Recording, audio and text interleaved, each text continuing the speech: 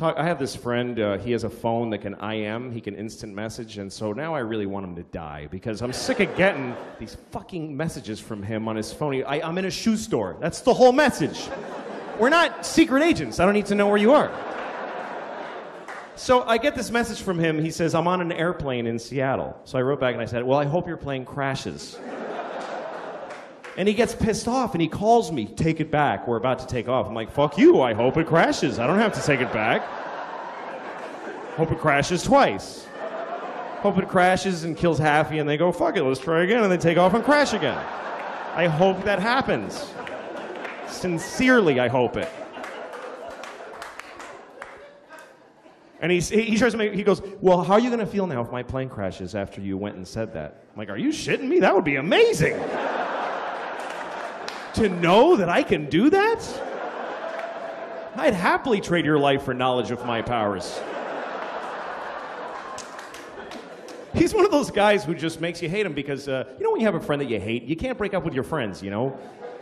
He always starts conversations that I don't want to have. You know, he's like, hey, what would you do if you had a time machine? I'm like, fuck you. I don't... You know what? I wouldn't use it. I just let it sit in my house. I'd put a drink on it, and yeah, I got a time machine. I never even wanted it. I don't know. I'm not interested. I'd use it to go back 30 minutes ago and punch you in the fucking face before you asked me that. That's all. One use. So he goes, well, here's what I would do. Because of course that's the whole fucking point of asking me, is to stare at me while I say mine and then say his. So he said if he had a time machine, he would kill Hitler. Like he would go back and kill Hitler. I love that he thinks he can just kill Hitler just because he just goes back there and walk up and kill the dude. And I was thinking, that's a noble purpose for a time machine. I would do that, but I would have gone back then, but I wouldn't have killed Hitler. I would have raped him. That's what I thought. Because I think that would have been enough. I think that would have stopped him from doing all that shit. If he had been raped by me, he never would have pulled any of that stuff, man. Should we invade Poland? No, I'll just take a shower. I don't feel good. He would have...